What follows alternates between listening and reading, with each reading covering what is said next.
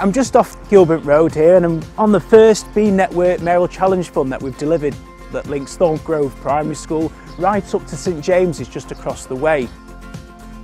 It's a part of the A555 community works that have been taking place, and this is what's known as a sparrow crossing this. So it actually, you've got your cycle lanes there and then you've got your pedestrian lane which crosses over.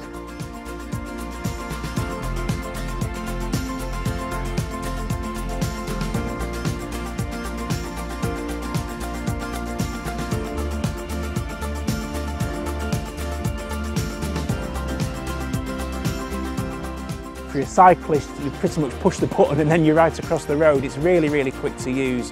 And obviously schemes like this are important to try and get people to be more active in their travel choices, to try and make those shorter journeys on foot and by bike.